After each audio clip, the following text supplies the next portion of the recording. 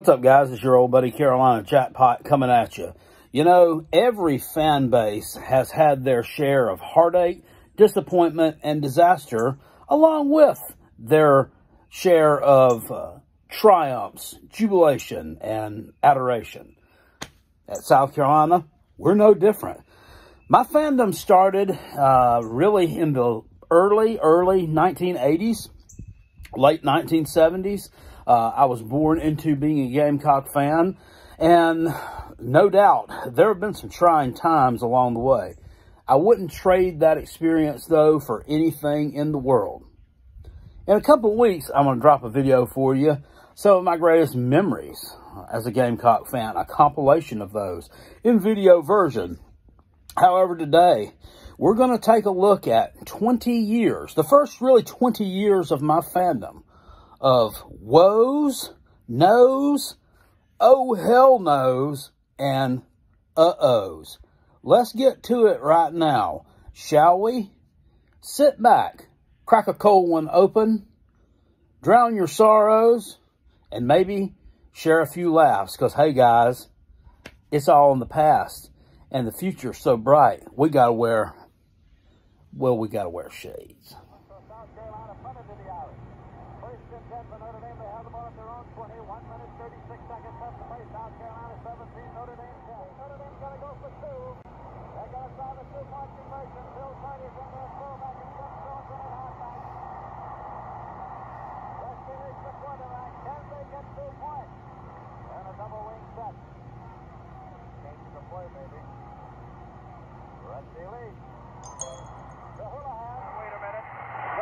Have come into South Bend, and they have defeated the Fighting Irish of Notre Dame here this afternoon after trailing 10-0 at the half.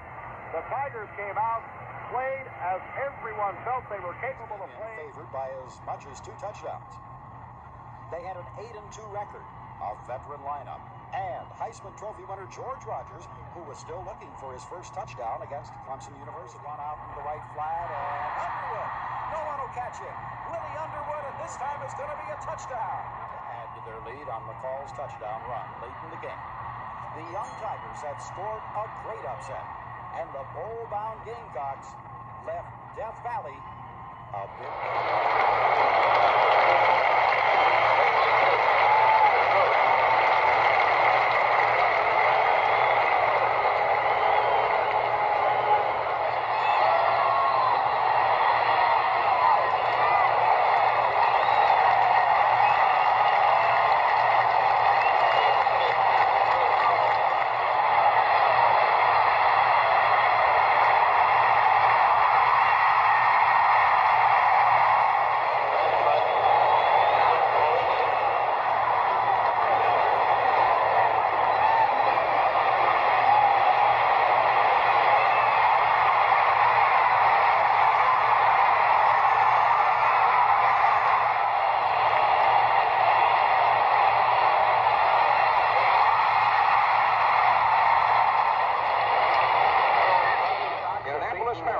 It's the Naval Academy versus number 2 ranked South Carolina. I think they're an excellent football team. Probably as explosive offensively or capable of making big plays as any team I've seen.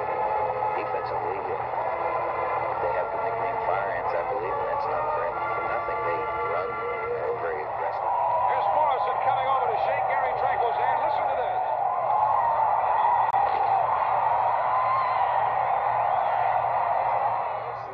Play of the ball game. South Carolina gets a penalty for being offsides, which gives us one more opportunity. Complete to Danny Peoples on a desperation Hail Mary pass, an unbelievable catch, and an excellent job by our offensive line giving Eric time to complete the pass. And you can see the bedlam that breaks loose, a very unexpected.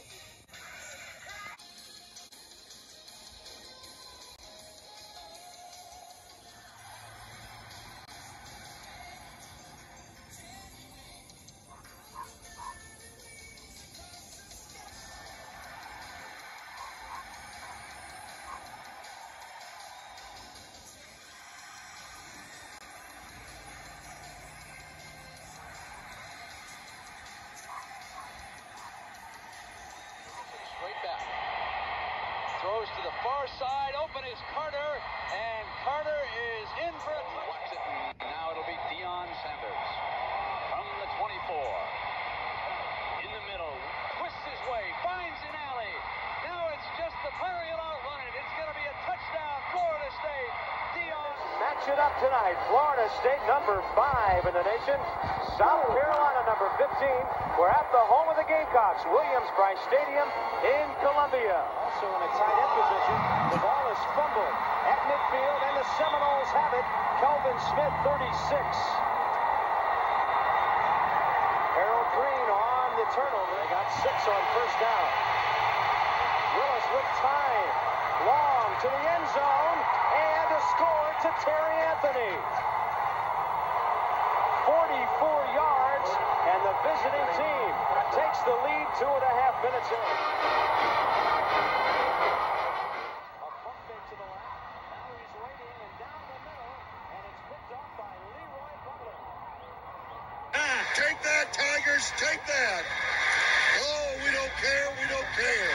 Coach Al Groh, the offensive coordinator for the Gamecocks, concerned about some of these guys on Florida State's team that can really wreck things for you defensively. Average 42 yards, a kick, and it's blocked down inside the 10, and easily into the end zone is Florida State. Anthony Moss. We talked about the game wreckers, and there he is on the special team.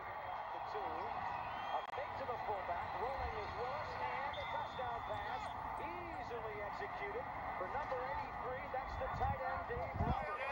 So we've got kids at Penn State for you next week on ESPN, Wyoming and Houston.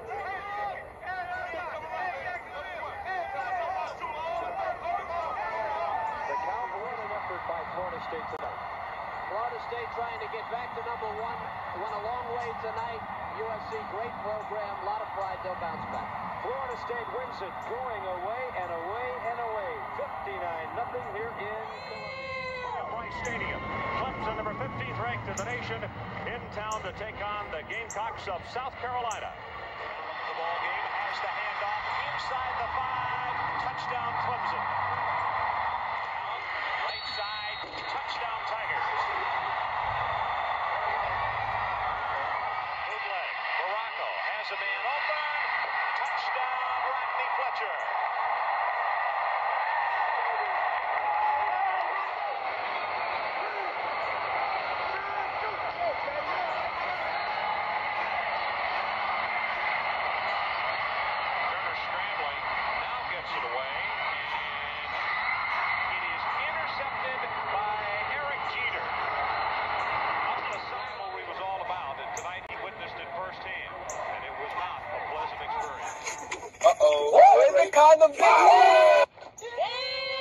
Carolina takes a 35-28 lead over the Bulldogs on the strength of DeBoer's 44-yard run.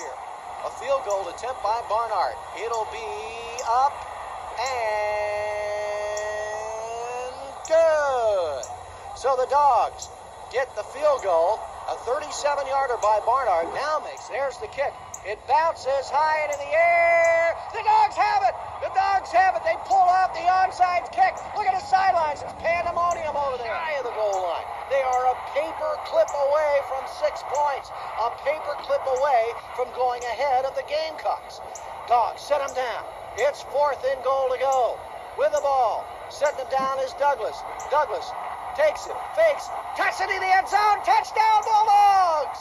Dogs are upset. The Gamecocks of Carolina, 38-35. Look at the place. Look at it. Look at the scoreboard. Time is gone. Dogs win it. From this point forward to the mid-1990s, things pretty much went according to plan.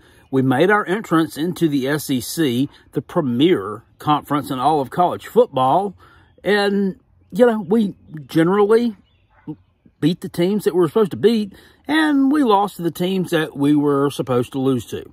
A lot.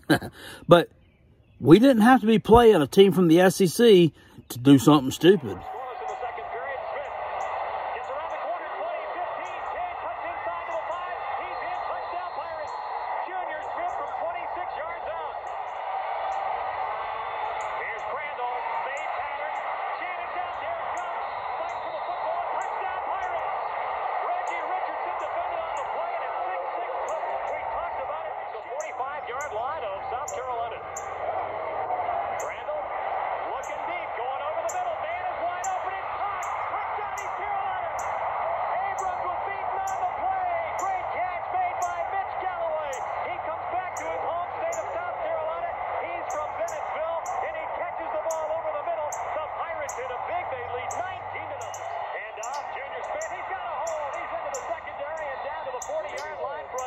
touchdown for the Pirates. They'll punt the ball down at the 23, a 30-yard attempt, and the Pirates are going to fake it. Here's Levine, looking, throw it in the end zone. Man wide open, touchdown Pirates. Wide open. Well, here's Tannehill, back to pass, flushed out. He's going down, and that's a fitting ending of the ball game. You can paint this one purple today. From Williams Brice Stadium in Columbia, what an effort by the Pirates. East Carolina 56, South Carolina 42. The Clemson Tigers and the South Carolina Gamecocks all set to go at it here at Williams Brice Stadium in Columbia. Quarterback Tannehill. Tannehill looks to throw, floats into the end zone. Touchdown, South Carolina. Monty Means with the grab. And they couldn't get it because of the bad toss. Well, let's see. Here's Green. And complete. Couple of missed tackles, and we got some open field running. Here comes Wyatt. He's going to go all the way and score. We'll be back with the fourth and final quarter from Williams Brice Stadium right after these words. Look at this. Inside, here comes Smith. He's got a big head of steam. Can they bring him down? Look at this. Look, he's dragging the man Cousin all the way down to the 5-yard line. And South Carolina 17 as Tommy West and Brad Scott come to midfield to shake hands. We'll be back with our wrap-up in a moment. From the eye. Fakes the draw. Right all day. It's intercepted. What a play. Intercepted by Daniel Derricott, and he's on the move. Got some room. Derricott down to the 22-yard line. Shevitz on to attempt the field goal. You win it or you go to OT. Hasn't missed a kick all season. 2 for 2 on field goals. Snap is down. Kick is up. It looks good. It's good. And Marshall has done the unthinkable in Columbia, South Carolina.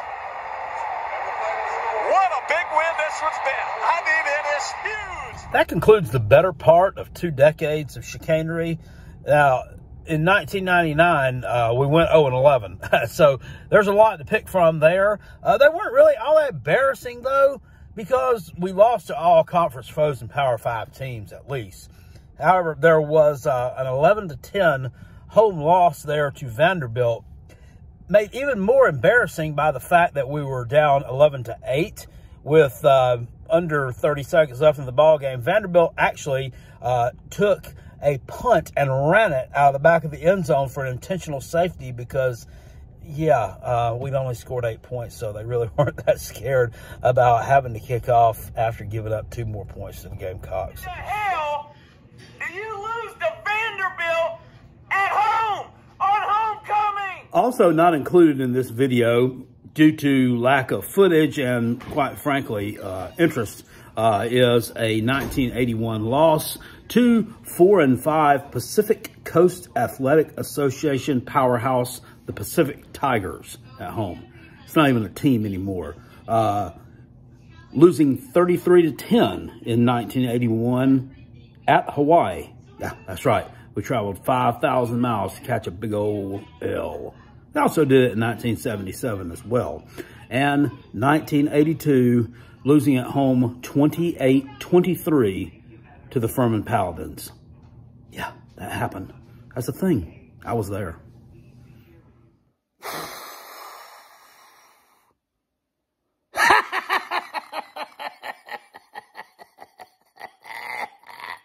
Woo, boy. That give me a good old belly laugh. Y'all suck. God damn, boy. Woo! Mercy.